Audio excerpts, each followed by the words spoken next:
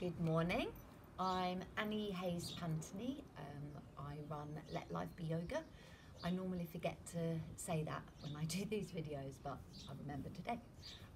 I did a video yesterday and everything that could have gone wrong went wrong.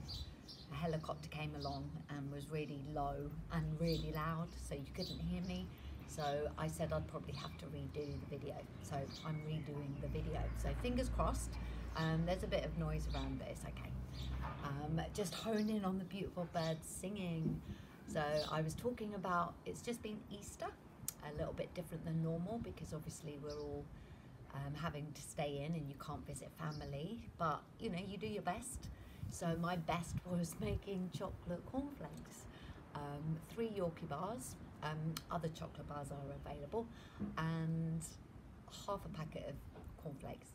And I ate all of them like in 2 days, done. It was gorgeous. So yeah, I enjoyed that. But what I was talking about was in this time when we're all having to stay in and moods are kind of a little bit up and down, but also when things happen that are a little bit out of your control, but you might not have made it go the best way, or just things that have not felt good. It could be anything. It could be an argument with somebody or something that's upset you. And then you might phone a friend and tell them what's happened. And then you explain and you know, you feel a bit better because you've talked about it. And then you might be on the phone to another friend later and you tell them. And then you repeat it all. And then you might be on the phone to a family member and you tell them the story. And then you find that this story that was something that upset you, but it's grown and now it's huge. And can you hear that banging? Sorry. And yeah, so you just, you make this thing that was awful just bigger and bigger and bigger. So you kind of, you're fueling the fire all the time.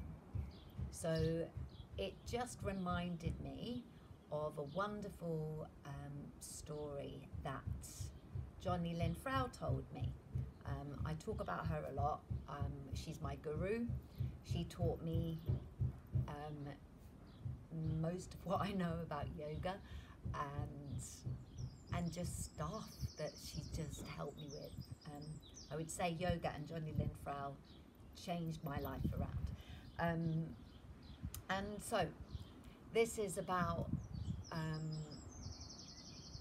how not to hold on to stories, I guess. So when she tells this, it sounds really good. When I tell it, it sounds like I'm about to tell a joke. So anyway, I'll do my best. So there's these 2 monks. See, sounds like a joke, but it isn't. Okay, so there's this older monk who's been, well, he's nearly 90, say, and he's been a monk his whole adult life.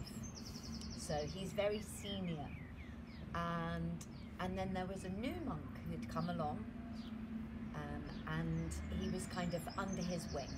So he's showing him the ropes, shall we say. So one day they're walking out and in the fresh air, and there's this river.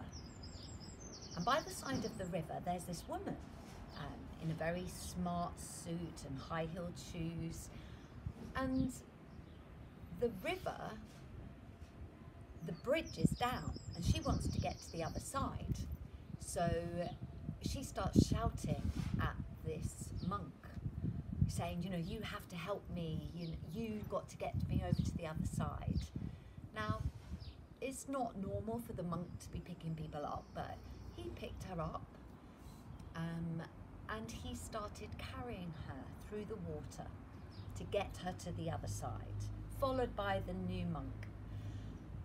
And all the way through the river, this woman is just shouting at him, moaning at him, you're getting my skirt wet, you ruined my shoes, lift me higher.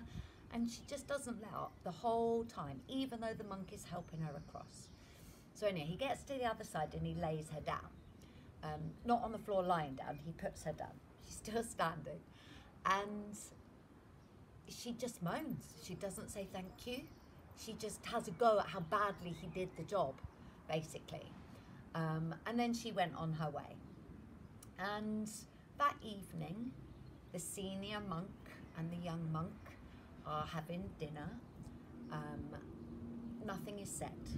They just enjoy their meal and then they go to bed.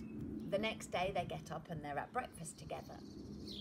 And the young monk clearly is still thinking about this. So he says to his senior, yesterday, like that woman, when you carried her through the water, all she did is moan. Like, she didn't even say thank you.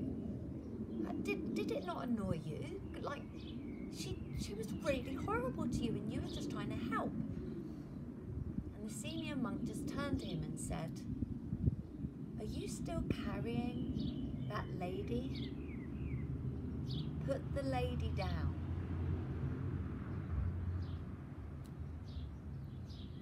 That blew my mind when I heard that. It probably was told better, but it blew my mind. And we do that, don't we?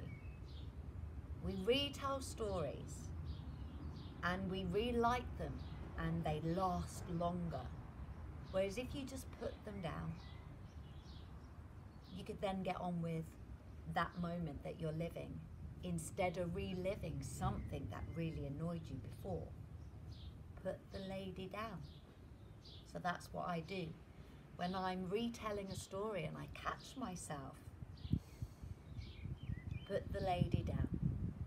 So that changed my life in one way, and I wanted to help you change yours, and it really works. Spread the news, spread the joke, spread the story. Put the lady down. So I hope that helps you. Have a beautiful day with whatever you're doing, and just think about what's going on in your mind. Is what's going on in your mind giving you service? Is it good for you? Or are you still carrying that lady? Namaste.